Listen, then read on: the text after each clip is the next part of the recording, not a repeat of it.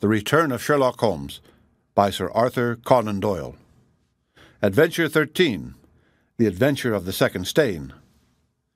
I had intended the adventure of the Abbey Grange to be the last of those exploits of my friend Mr. Sherlock Holmes which I should ever communicate to the public.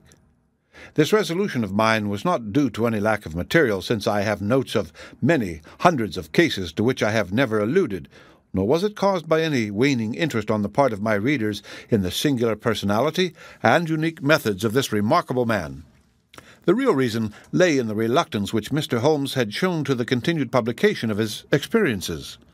So long as he was in actual professional practice, the records of his successes were of some practical value to him. But since he has definitely retired from London and betaken himself to study and bee-farming on the Sussex Downs, notoriety has become hateful to him, and he has peremptorily requested that his wishes in this matter should be strictly observed. It was only upon my representing to him that I had given a promise that the adventure of the Second Stain should be published when the times were ripe, and pointing out to him that it is only appropriate that this long series of episodes should culminate in the most important international case which he has ever been called upon to handle, that I have at last succeeded in obtaining his consent that a carefully guarded account of the incident should at last be laid before the public. If in telling the story I seem to be somewhat vague in certain details, the public will readily understand that there is an excellent reason for my reticence. It was, then, in a year and even in a decade that shall be nameless, that upon one Tuesday morning in autumn we found two visitors of European fame within the walls of our humble room in Baker Street. The one, austere, high-nosed, eagle-eyed, and dominant, was none other than the illustrious Lord Bellinger, twice Premier of Britain. The other, dark, clear-cut, and elegant, hardly yet of middle age, and endowed with every beauty of body and of mind, was the Right Honourable Trelawney Hope, Secretary for European Affairs, and the most rising statesman in the country. They sat side by side upon our paper-littered settee, and it was easy to see from their worn and anxious faces that it was business of the most pressing importance which had brought them. The Premier's thin, blue-veined hands were clasped tightly over the ivory head of his umbrella, and his gaunt, ascetic face looked gloomily from Holmes to me. The European Secretary pulled nervously at his moustache and fidgeted with the seals of his watch-chain. "When I discovered my loss, Mr. Holmes, which was at 8 o'clock this morning, I at once informed the Prime Minister. It was at his suggestion that we have both come to you." "Have you informed the police?" "No, sir," said the Prime Minister, with the quick, decisive manner for which he was famous. "We have not done so, nor is it possible that we should do so. To inform the police must, in the long run, mean to inform the public. This is what we particularly desire to avoid." "And why, sir?" "Because the document in question is of such immense importance that its publication might very easily, I might almost say probably, lead to European complications of the utmost moment. It is not too much to say that peace or war may hang upon the issue. Unless its recovery can be attended with the utmost secrecy, then it may as well not be recovered at all, for all that is aimed at by those who have taken it, it is that its contents should be generally known." "I understand. Now, Mr. Trelawney Hope, I should be much obliged if you would tell me exactly the circumstances under which this document disappeared." "That can be done in a very few words, Mr. Holmes. The letter, for it was a letter from a foreign potentate, was received 6 days ago. It was of such importance that I have never left it in my safe, but I have taken it across each evening to my house in Whitehall Terrace, and kept it in my bedroom in a locked dispatch box. It was there last night, of that I am certain. I actually opened the box while I was dressing for dinner, and saw the document inside. This morning it was gone. The dispatch box had stood beside the glass upon my dressing-table all night. I am a light sleeper, and so is my wife. We are both prepared to swear that no one could have entered the room during the night, and yet I repeat that the paper is gone." "What time did you dine?" 7:30. "How long was it before you went to bed?" "My wife had gone to the theatre. I waited up for her. It was 11:30 before we went to our room." "Then, for 4 hours the dispatch box had lain unguarded?" "No one is permitted ever to enter that room, save the housemaid in the morning, and my valet or my wife's maid during the rest of the day. They are both trusty servants who have been with us for some time. Besides, neither of them could possibly have known that there was anything more valuable than the ordinary departmental papers in my dispatch box. Who did know of the existence of that letter? No one in the house. Surely your wife knew? No, sir. I had said nothing to my wife until I missed the paper this morning. The Premier nodded approvingly. I have long known, sir, how high is your sense of public duty. I am convinced that in the case of a secret of this importance, it would rise superior to the most intimate domestic ties, said he. The European secretary bowed. You do me no more than justice, sir. Until this morning I have never breathed one word to my wife upon this matter. Could she have guessed? No, Mr. Holmes, she could not have guessed, nor could anyone have guessed. Have you lost any documents before? No, sir. Who is there in England who did know of the existence of this letter? Each member of the Cabinet was informed of it yesterday, but the pledge of secrecy which attends every Cabinet meeting was increased by the solemn warning which was given by the Prime Minister. Good heavens! To think that within a few hours I should myself have lost it! His handsome face was distorted with a spasm of despair, and his hands tore at his hair. For a moment we caught a glimpse of the natural man, impulsive, ardent, keenly sensitive. The next, the aristocratic mask was replaced, and the gentle voice had returned. Besides, the members of the Cabinet, there are 2 or possibly 3 departmental officials who know of the letter. No one else in England, Mr. Holmes, I assure you. But abroad? I believe that no one abroad has seen it save the man who wrote it. I am well convinced that his ministers, that the usual official channels have not been employed. Holmes considered for some little time. Now, sir, I must ask you more particularly what this document is, and why its disappearance should have such monstrous consequences. The 2 statesmen exchanged a quick glance, and the Premier's shaggy eyebrows gathered in a frown. Mr. Holmes, the envelope is a long, thin one of pale blue colour. There is a seal of red wax, stamped with a crouching lion. It is addressed in large, bold handwriting, too. I fear, sir, that, interesting and indeed essential as these details are, my inquiries must go more to the root of things. What was the letter? That is a state secret of the utmost importance, and I fear that I cannot tell you, nor do I see that it is necessary. If, by the aid of the powers which you are said to possess, you can find such an envelope as I described with its enclosure, you will have deserved well of your country, and earned any reward which it lies in our power to bestow. Sherlock Holmes rose with a smile. You are 2 of the most busy men in the country, said he, and in my own small way I have also a good many calls upon me. I regret exceedingly that I cannot help you in this matter, and any continuation of this interview would be a waste of time. The Premier sprang to his feet with that quick, fierce gleam of his deep-set eyes before which a cabinet has cowered. I am not accustomed, sir, he began, but mastered his anger and resumed his seat. For a minute or more we all sat in silence. Then the old statesman shrugged his shoulders. We must accept your terms, Mr. Holmes. No doubt you are right, and it is unreasonable for us to expect you to act unless we give you our entire confidence. I agree with you, sir, said the younger statesman. Then I will tell you, relying entirely upon your honour and that of your colleague, Dr. Watson. I may appeal to your patriotism also, for I could not imagine a greater misfortune for the country than that this affair should come out. You may safely trust us. The letter, then, is from a certain foreign potentate who has been ruffled by some recent colonial developments of this country.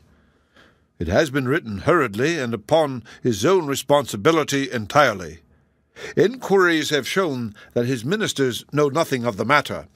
At the same time, it is couched in so unfortunate a manner, and certain phrases in it are of so provocative a character, that its publication would undoubtedly lead to a most dangerous state of feeling in this country.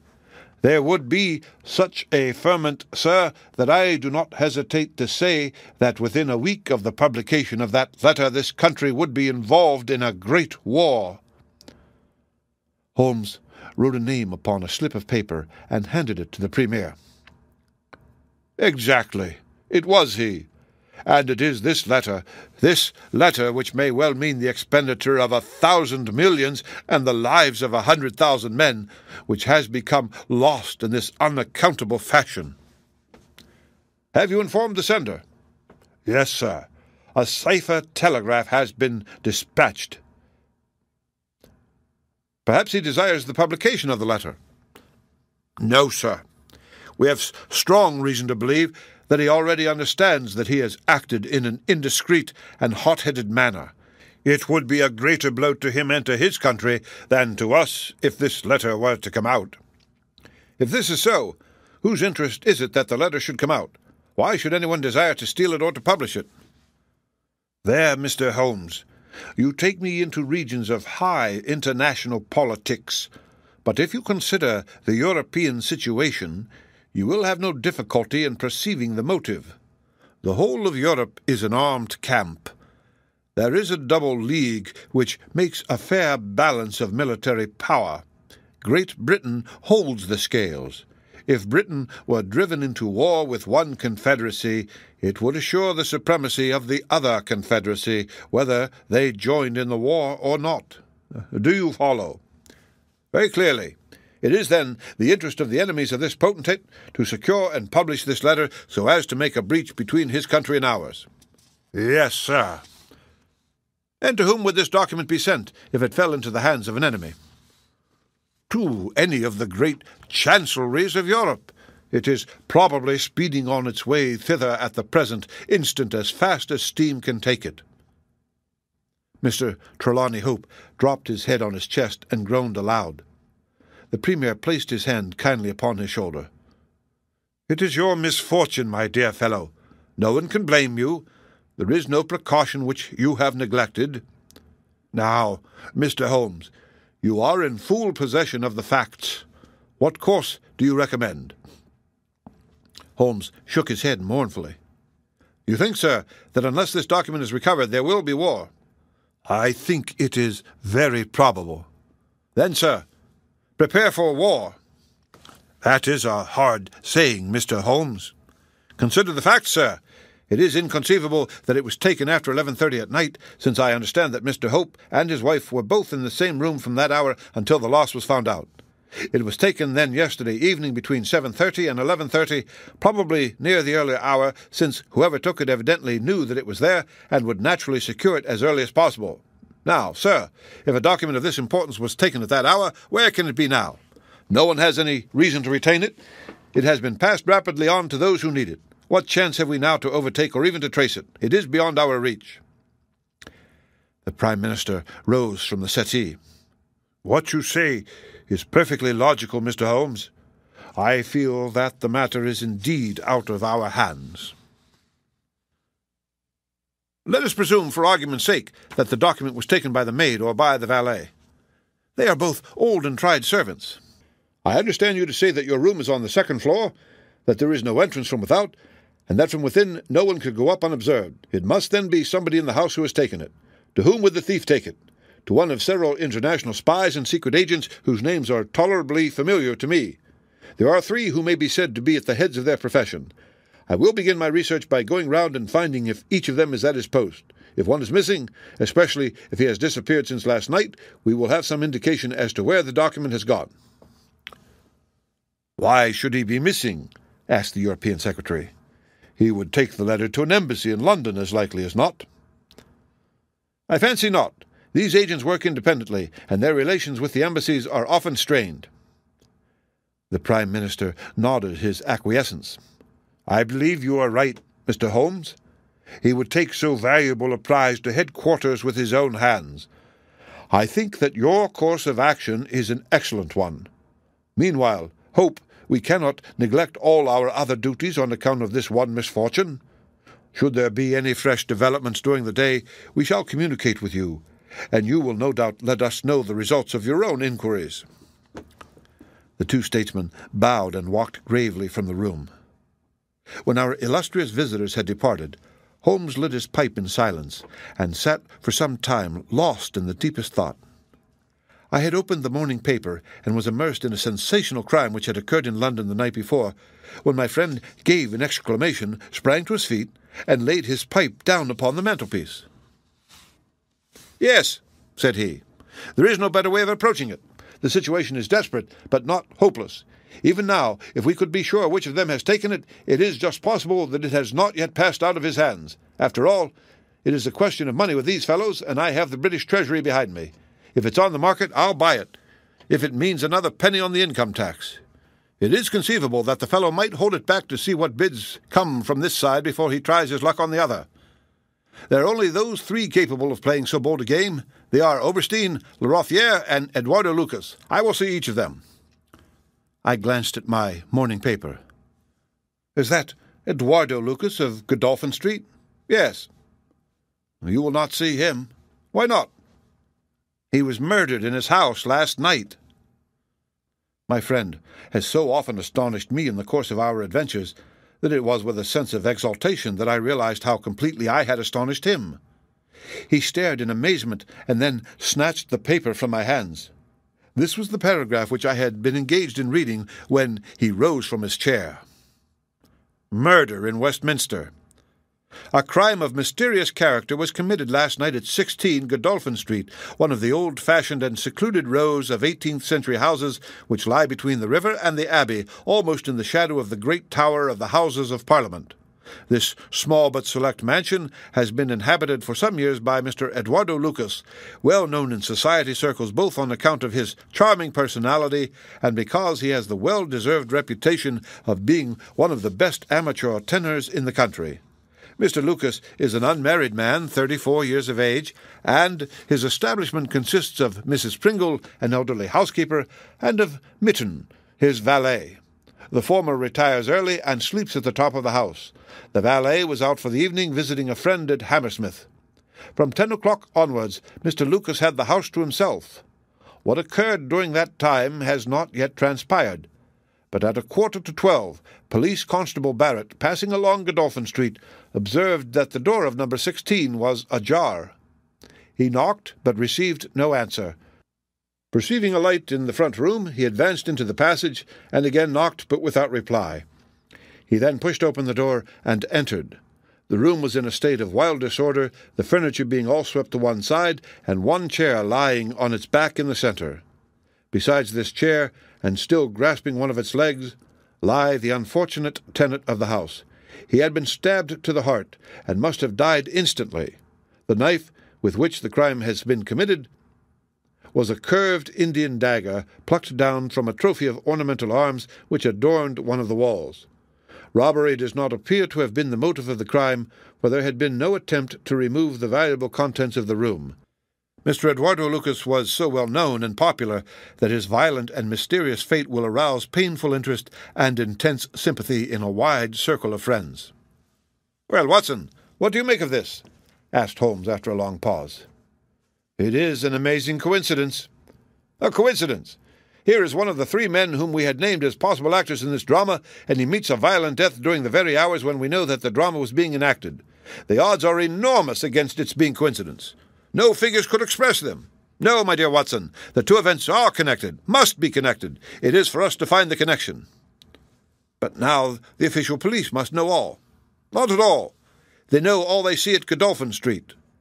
They know, and shall know, nothing of Whitehall Terrace.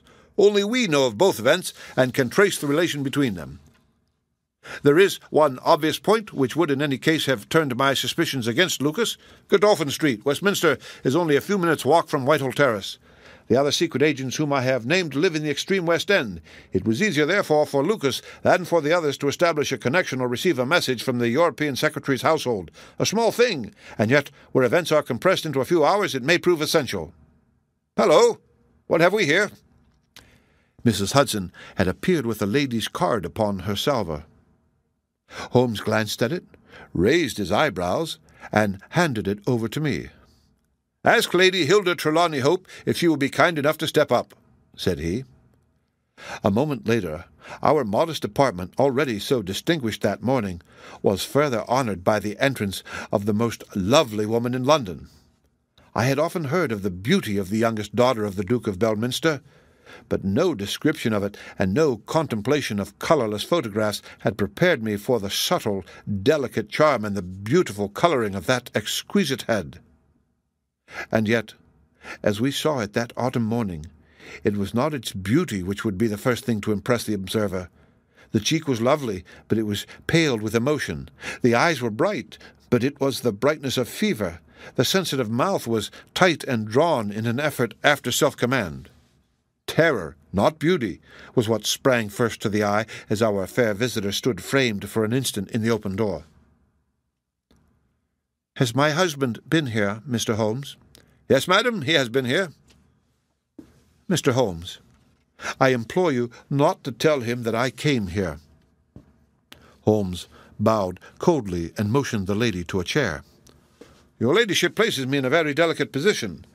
I beg that you will sit down and tell me what you desire, but I fear that I cannot make any unconditional promise." She swept across the room and seated herself with her back to the window. It was a queenly presence, tall, graceful, and intensely womanly. "Mr. Holmes," she said, and her white-gloved hands clasped and unclasped as she spoke, "I will speak frankly to you in the hope that it may induce you to speak frankly in return. There is complete confidence between my husband and me on all matters save one. That one is politics. On this his lips are sealed. He tells me nothing. Now, I am aware that there was a most deplorable occurrence in our house last night. I know that a paper has disappeared, but because the matter is political, my husband refuses to take me into his complete confidence. Now it is essential, I say, that I should thoroughly understand it. You are the only other person, save only these politicians, who knows the true facts. I beg you, then, Mr. Holmes, to tell me exactly what has happened and what it will lead to. Tell me all, Mr. Holmes. Let no regard for your client's interests keep you silent, for I assure you that his interests, if he would only see it, would be best served by taking me into his complete confidence. What was this paper which was stolen?" "Madam, what you ask me is really impossible." She groaned and sank her face in her hands. "You must see that this is so, madam. If your husband thinks fit to keep you in the dark over this matter, is it for me, who has only learned the true facts under the pledge of professional secrecy, to tell what he has withheld? It is not fair to ask it. It is him whom you must ask." "I have asked him. I come to you as a last resource. But without your telling me anything definite, Mr. Holmes, you may do a great service if you would enlighten me on one point." "What is it, madam?" "Is my husband's political career likely to suffer through this incident?" "Well, madam, unless it is set right, it may certainly have a very unfortunate effect." "Ah!" She drew in her breath sharply, as one whose doubts are resolved. "One more question, Mr. Holmes. From an expression which my husband dropped in the first shock of this disaster, I understood that terrible public consequences might arise from the loss of this document." "If he said so, I certainly cannot deny it." "Of what nature are they?" "Nay, madam, there again you ask me more than I can possibly answer." "Then I will take up no more of your time. I cannot blame you, Mr. Holmes, for having refused to speak more freely, and you on your side will not, I am sure, think the worse of me because I desire, even against his will, to share my husband's anxieties. Once more, I beg that you will say nothing of my visit." She looked back at us from the door, and I had a last impression of that beautiful, haunted face, the startled eyes, and the drawn mouth. Then she was gone. "Now, Watson, the fair sex is your department," said Holmes with a smile when the dwindling frou-frou of skirts had ended in the slam of the front door. "What was the fair lady's game? What did she really want?" "Surely her own statement is clear and her anxiety very natural." "Think of her appearance, Watson, her manner, her suppressed excitement, her restlessness, her tenacity in asking questions. Remember that she comes of a caste who do not lightly show emotion." "She was certainly much moved." Remember also the curious earnestness with which she assured us that it was best for her husband that she should know all. What does she mean by that? And you must have observed, Watson, how she maneuvered to have the light at her back. She did not wish us to read her expression. Yes, she chose the one chair in the room. And yet the motives of women are so inscrutable. You remember that woman at Margate, whom I suspected for the same reason. No powder on her nose that proved to be the correct solution. How can you build on such a quicksand? The most trivial action may mean volumes, or the most extraordinary conduct may depend upon a hairpin or curling tongs. Good morning, Watson. You are off? Yes, I while away the morning at Godolphin Street with our friends of the regular establishment. With Eduardo Lucas lies the solution of our problem, though I must admit that I have not an inkling as to what form it may take. It is a capital mistake to theorize in advance of the facts. Do you stay on guard, my good Watson, and receive any fresh visitors. I'll join you at lunch if I am able. All that day and the next, Holmes was in a mood which his friends would call taciturn, and others morose. He ran out and ran in, smoked incessantly, played snatches on his violin, sank into reveries, devoured sandwiches at irregular hours, and hardly answered the casual question which I put to him. It was evident to me that things were not going well with him or his quest. He would say nothing of the case, and it was from the papers that I learned the particulars of the inquest, and the arrest with the subsequent release of John Mitten, the valet of the deceased. The coroner's jury brought in the obvious wilful murder, but the parties remain as unknown as ever. No motive was suggested. The room was full of articles of value, but none had been taken. The dead man's papers had not been tampered with. They were carefully examined and showed that he was a keen student of international politics, an indefatigable gossip, a remarkable linguist, and an untiring letter-writer. He had been on intimate terms with the leading politicians of several countries, but nothing sensational was discovered among the documents which filled his drawers. As to his relations with women, they appeared to have been promiscuous but superficial. He had many acquaintances among them, but few friends, and no one whom he loved. His habits were regular, his conduct inoffensive. His death was an absolute mystery, and likely to remain so. As to the arrest of John Mitten, the valet, it was a counsel of despair as an alternative to absolute inaction. But no case could be sustained against him. He had visited friends in Hammersmith that night. The alibi was complete. It is true that he started home at an hour which should have brought him to Westminster before the time when the crime was discovered, but his own explanation that he had walked part of the way seemed probable enough in view of the fineness of the night. He had actually arrived at 12 o'clock, and appeared to be overwhelmed by the unexpected tragedy. He had always been on good terms with his master. Several of the dead man's possessions, notably a small case of razors, had been found in the valet's boxes, but he explained that they had been presents from the deceased, and the housekeeper was able to corroborate the story. Mitten had been in Lucas's employment for 3 years. It was noticeable that Lucas did not take Mitten on the continent with him. Sometimes he visited Paris for 3 months on end, but Mitten was left in charge of the Godolphin Street house. As to the housekeeper, she had heard nothing on the night of the crime. If our master had a visitor, he had himself admitted him. So for 3 mornings the mystery remained, so far as I could follow it in the papers.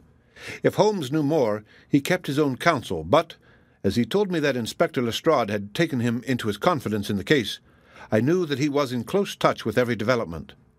Upon the 4th day, there appeared a long telegram from Paris which seemed to solve the whole question.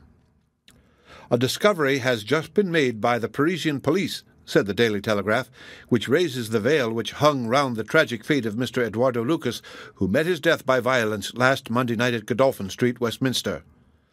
Our readers will remember that the deceased gentleman was found stabbed in his room, and that some suspicion attached to his valet, but that the case broke down on an alibi.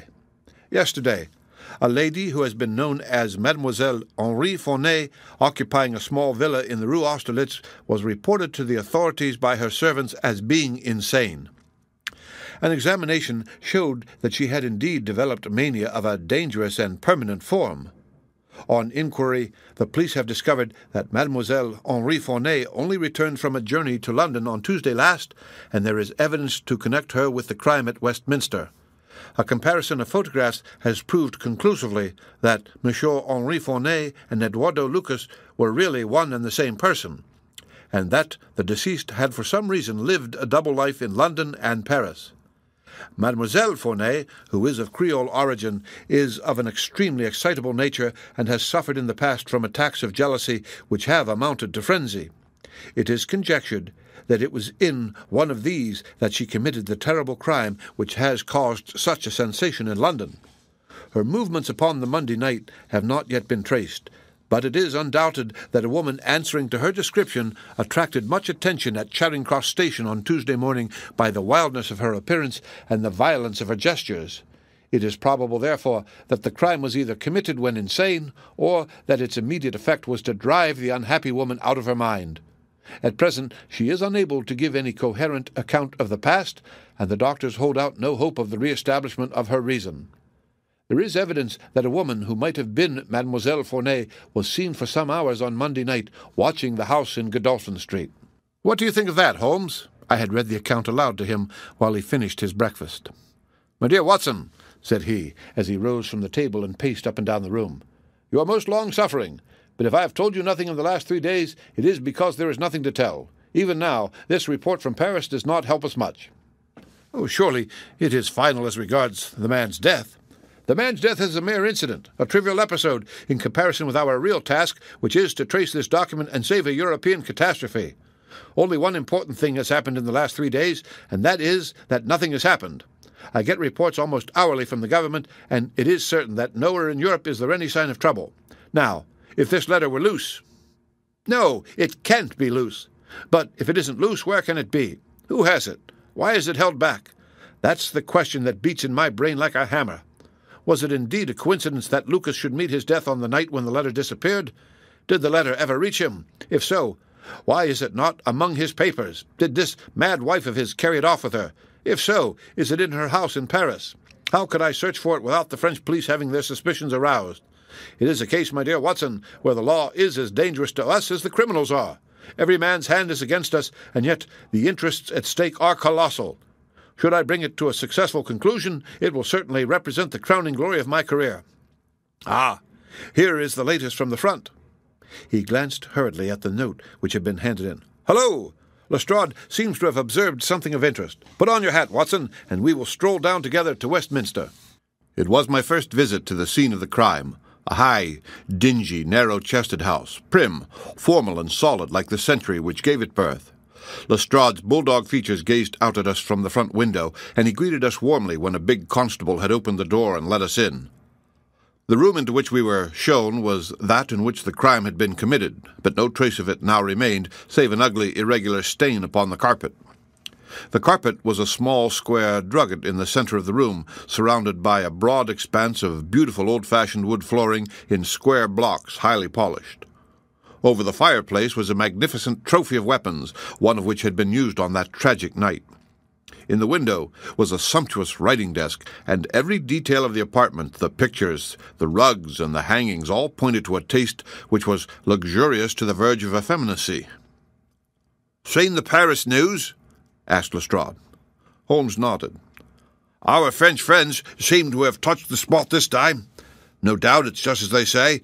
She knocked at the door. Surprise visit, I guess, for he kept his life in watertight compartments. He let her in, couldn't keep her in the street. She told him how she had traced him, reproached him, one thing led to another, and then, with that dagger so handy, the end soon came. It wasn't all done in an instant, though, for these chairs were all swept over yonder, and he had one in his hand as if he had tried to hold her off with it. We've got it all clear as if we had seen it." Holmes raised his eyebrows. "And yet you have sent for me." "Ah, yes, that's another matter. A mere trifle, but the sort of thing you take an interest in. Queer, you know, and what you might call freakish. It has nothing to do with the main fact. It can't have on the face of it." "What is it, then?" "Well, you know, after a crime of this sort, we are very careful to keep things in their position. Nothing has been moved, officer in charge here, day and night. This morning, as the man was buried and the investigation over, so far as this room is concerned, we thought we could tidy up a bit. The carpet. You see, it is not fastened down, only just laid there. We had occasion to raise it. We found—" "Yes, you found?" Holmes' face grew tense with anxiety. "Well, I'm sure you would never guess in 100 years what we did find. You see that stain on the carpet? Well, a great deal must have soaked through, must it not? Undoubtedly it must. Well, you will be surprised to hear that there is no stain on the white woodwork to correspond. No stain, but there must... Yes, so you would say, but the fact remains that there isn't. He took the corner of the carpet in his hand, and turning it over, he showed that it was indeed as he said. But the underside is stained as is the upper. It must have left a mark. Lestrade chuckled with a delight at having puzzled the famous expert. Now I'll show you the explanation. There is a second stain, but it does not correspond with the other. See for yourself. As he spoke, he turned over another portion of the carpet, and there, sure enough, was a great crimson spill upon the square white facing of the old-fashioned floor. Now, what do you make of that, Mr. Holmes? Why, it is simple enough. The two stains did correspond, but the carpet has been turned around. As it was square and unfastened, it was easily done. The official police don't need you, Mr. Holmes, to tell them that the carpet must have been turned round. That's clear enough, for the stains lie above each other, if you lay it over this way, that is. But what I want to know is, who shifted the carpet and why? I could see from Holmes's rigid face that he was vibrating with inward excitement. Look here, Lestrade, said he. Has that constable in the passage been in charge of the place all the time? Yes, he has. Well, take my advice. Examine him carefully. Don't do it before us. We'll wait here. You take him into the back room. You'll be more likely to get a confession out of him alone. Ask him how he dared to admit people and leave them alone in this room. Don't ask him if he has done it. Take it for granted. Tell him you know someone has been here. Press him. Tell him that a full confession is his only chance of forgiveness. Do exactly what I tell you. By George, if he knows, I'll have it out of him, cried Lestrade. He darted into the hall, and a few moments later his bullying voice sounded from the back room. Now, Watson, now, cried Holmes with frenzied eagerness. All the demoniacal force of the man masked behind that listless manner burst out in a paroxysm of energy. He tore the drugget from the floor, and in an instant was down on his hands and knees, clawing at each of the squares of wood beneath it. One turned sideways as he dug his nails into the edge of it. It hinged back like the lid of a box. A small black cavity opened beneath it. Holmes plunged his eager hand into it and drew it out with a bitter snarl of anger and disappointment. It was empty. Quick, Watson, quick! Get it back again! The wooden lid was replaced, and the drugget had only just been drawn tight when Lestrade's voice was heard in the passage. He found Holmes leaning languidly against the mantelpiece, resigned and patient, endeavouring to conceal his irrepressible yawns. Sorry to keep you waiting, Mr. Holmes. I can see that you are bored to death with the whole affair. Well, he has confessed all right. Come in here, Macpherson. Let these gentlemen hear of your most inexcusable conduct. The big constable was very hot and penitent, and he sidled into the room. I meant no harm, sir, I'm sure. The young woman came to the door last evening, mistook the house she did, and then we got talking. It's lonesome when you're on duty here all day. Well, what happened then? Well, she wanted to see where the crime was done. Had read about it in the papers, she said. She was a very respectable, well-spoken young woman, sir, and I saw no harm in letting her have a peep. Well, sir, she saw that mark on the carpet, down she dropped on the floor, and lay as if she were dead. I ran to the back and got some water, but I could not bring her to. Then I went round the corner to the ivy plant for some brandy, and by the time I had brought it back, the young woman had recovered and was off, ashamed of herself, I dare say, and dared not face me. How about moving that drugget? Well, sir, it was a bit rumpled, certainly, when I came back. You see, she fell on it, and it lies on a polished floor with nothing to keep it in place. I straightened it out afterwards. It's a lesson to you that you can't deceive me, Constable Macpherson, said Lestrade with dignity. No doubt you thought that your breach of duty could never be discovered, and yet a mere glance at that drugget was enough to convince me that someone had been admitted to the room. It's lucky for you, my man, that nothing is missing, or you would find yourself in Queer Street.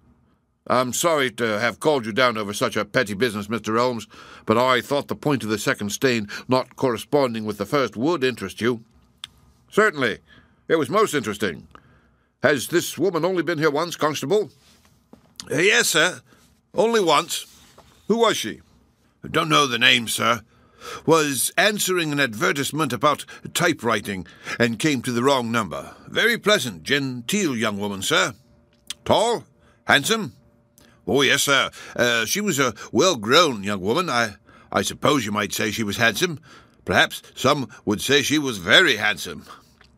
Oh, officer, do let me have a peep, says she. She had pretty coaxing ways, as you might say, and I thought there was no harm in letting her just put her head through the door. How was she dressed? Oh, quiet, sir. A long mantle down to her feet. What time was it? Oh, it was just growing dusk at the time. They were lighting the lamps as I came back with the brandy. Very good, said Holmes. Come, Watson, I think that we have more important work elsewhere. As we left the house, Lestrade remained in the front room while the repenitent constable opened the door to let us out. Holmes turned on the step and held up something in his hand. The constable stared intently. "Good Lord, sir!" he cried with amazement on his face. Holmes put his finger on his lips, replaced his hand in his breast pocket, and burst out laughing as we turned down the street. "Excellent," said he. "Come, friend Watson, the curtain rings up for the last act. You will be relieved to hear that there will be no war, that the Right Honourable Trelawney Hope will suffer no setback in his brilliant career, and that the indiscreet sovereign will receive no punishment for his indiscretion, that the Prime Minister will have no European complication to deal with, and that, with a little tact and management upon our part, nobody will be a penny the worse for what might have been a very ugly incident." My mind filled with admiration for this extraordinary man. "You have solved it?" I cried. "Hardly that, Watson. There are some points which are as dark as ever, but we have so much that it will be our own fault if we cannot get the rest. We will go straight to Whitehall Terrace and bring the matter to a head." When we arrived at the residence of the European Secretary, it was for Lady Hilda Trelawney Hope that Sherlock Holmes inquired. We were shown into the morning room. "Mr. Holmes," said the lady, and her face was pink with her indignation, "this is surely most unfair and ungenerous upon your part. I desired, as I have explained, to keep my visit to you a secret, lest my husband should think that I was intruding into his affairs, and yet you compromise me by coming here and showing that there are business relations between us." "Unfortunately, madam, I had no possible alternative. I have been commissioned to recover this immensely important paper. I must therefore ask you, madam, to be kind enough to place it in my hands." The lady sprang to her feet, with the colour all dashed in an instant from her beautiful face. Her eyes glazed. She tottered. I thought that she would faint. Then, with a grand effort, she rallied from the shock, and a supreme astonishment and indignation chased every other expression from her features. You insult me, Mr. Holmes." Come, madam, it is useless. Give up the letter." She darted to the bell. "The butler shall show you out." "Do not ring, Lady Hilda. If you do, then all my earnest efforts to avoid a scandal will be frustrated. Give up the letter, and all will be set right. If you will work with me, I can arrange everything. If you work against me, I must expose you." She stood, grandly defiant, a queenly figure, her eyes fixed upon his as if she would read his very soul. Her hand was on the bell, but she had forborne to ring it. "You are trying to frighten me. It is not a very manly thing, Mr. Holmes, to come here and browbeat a woman. You say that you know something. What is it that you know?" "Pray sit down, madam. You will hurt yourself there if you fall. I will not speak until you sit down." "Thank you." "I give you 5 minutes, Mr. Holmes." "One is enough, Lady Hilda. I know of your visit to Eduardo Lucas, of your giving him this document, of your ingenious return to the room last night, and of the manner in which you took the letter from the hiding-place under the carpet." She stared at him with an ashen face and gulped twice before she could speak. "You are mad, Mr. Holmes. You are mad," she cried at last. He drew a small piece of cardboard from his pocket. It was the face of a woman cut out of a portrait. "I have carried this because I thought it might be useful," said he. "The policeman has recognized it." She gave a gasp, and her head dropped back in the chair. "Come, Lady Hilda, you have the letter. The matter may still be adjusted. I have no desire to bring trouble to you. My duty ends when I have returned the lost letter to your husband. Take my advice and be frank with me. It is your only chance." Her courage was admirable. Even now she would not own defeat. "I tell you, Mr. Holmes, that you are under some absurd illusion." Holmes rose from his chair. "I am sorry for you, Lady Hilda. I have done my best to you. I can see that it is all in vain. He rang the bell. The butler entered.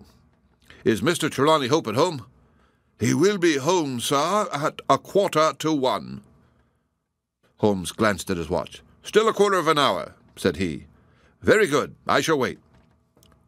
The butler had hardly closed the door behind him when Lady Hilda was down on her knees at Holmes's feet, her hands outstretched, her beautiful face upturned and wet with her tears. "Oh, spare me, Mr. Holmes, spare me!" she pleaded in a frenzy of supplication. "For heaven's sake, don't tell him. I love him so.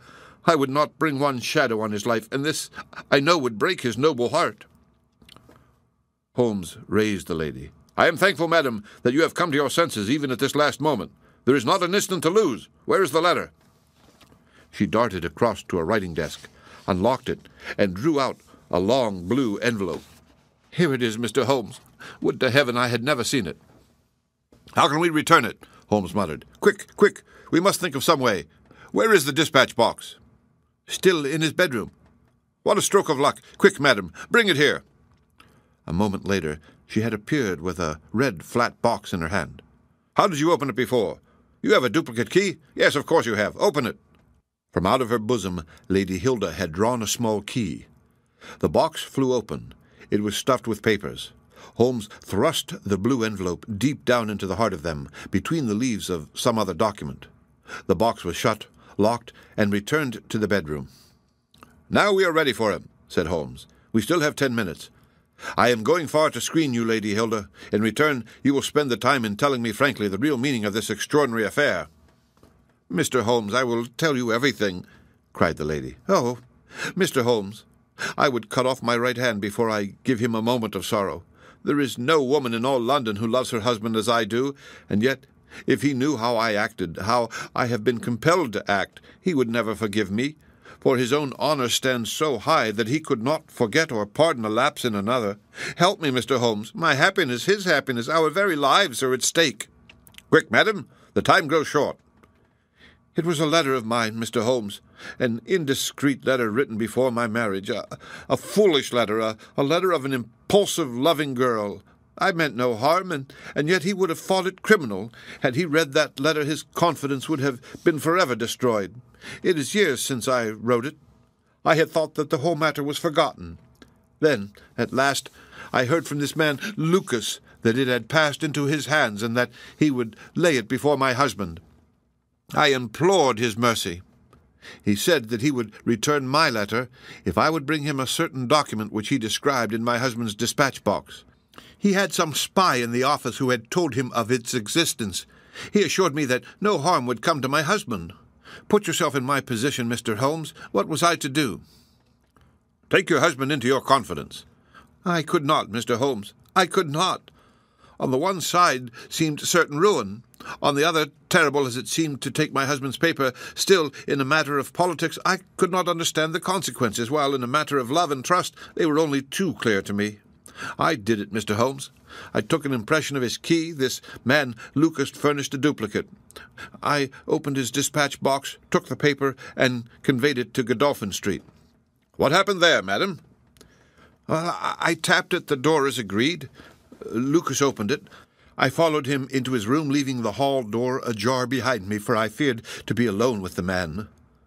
I remembered that there was a woman outside as I entered. Our business was soon done. He had my letter on his desk. I handed him the document. He gave me the letter. At this instant there was a sound at the door. There were steps in the passage. Lucas quickly turned back the drugget, thrust the document into some hiding place there, and covered it over. What happened after that is like some fearful dream. I have a vision of a dark, frantic face, of a woman's voice which screamed in French, "My waiting is not in vain. At last, I have found you with her." There was a savage struggle.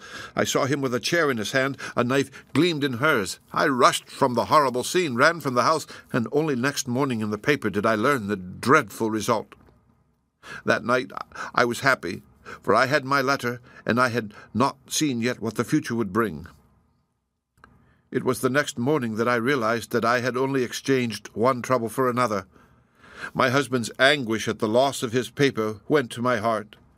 I could hardly prevent myself from there and then kneeling down at his feet and telling him what I had done, but that again would mean a confession of the past. I came to you that morning in order to understand the full enormity of my offence. From the instant that I grasped it, my whole mind was turned to the one thought of getting back my husband's paper. It must still be where Lucas had placed it, for it was concealed before this dreadful-looking woman entered the room. If it had not been for her coming, I should not have known where his hiding-place was. How was I to get into the room?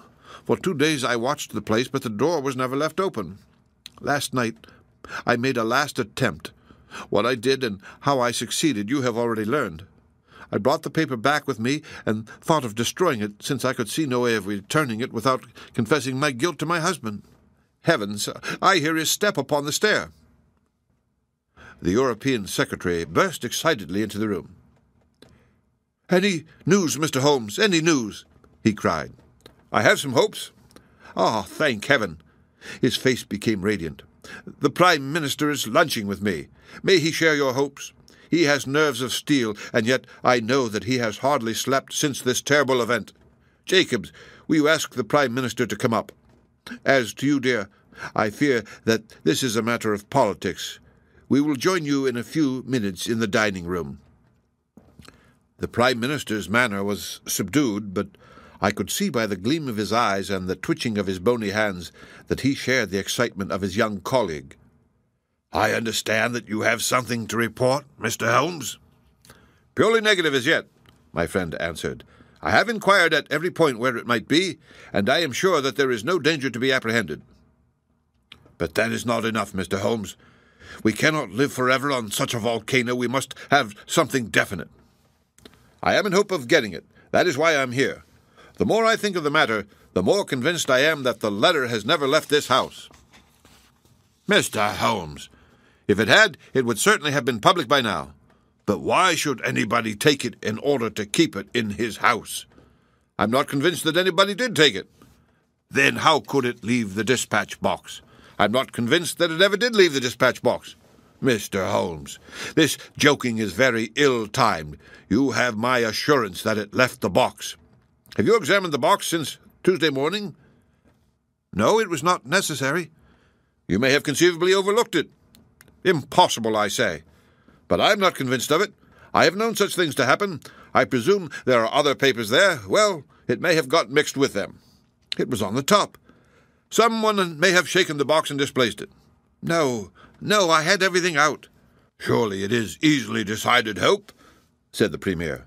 "Let us have the dispatch box brought in." The secretary rang the bell. "Jacobs, bring down my dispatch box. This is a farcical waste of time, but still, if nothing else will satisfy you, it shall be done." "Thank you, Jacobs. Put it here." "I have always had the key on my watch chain. Here are the papers, you see. Letter from Lord Marrow, report from Sir Charles Hardy, memorandum from Belgrade, note on the Russo-German grain taxes, letter from Madrid, note from Lord Good heavens! What is this? Lord Bellinger! Lord Bellinger!" The Premier snatched the blue envelope from his hand. "Yes, it is it. And the letter is intact. Oh, Hope, I congratulate you." Thank you. What a weight from my heart, but this is inconceivable, impossible. Mr. Holmes, you're a wizard, a sorcerer. How did you know it was there?" "Because I knew it was nowhere else."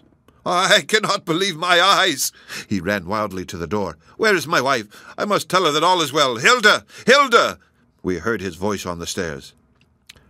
The Premier looked at Holmes with twinkling eyes. "Come, sir," said he. "There is more in this than meets the eye. How came the letter back in the box?" Holmes turned away, smiling from the keen scrutiny of those wonderful eyes. "We also have diplomatic secrets," said he, and picking up his hat, he turned to the door. The end of Adventure 13.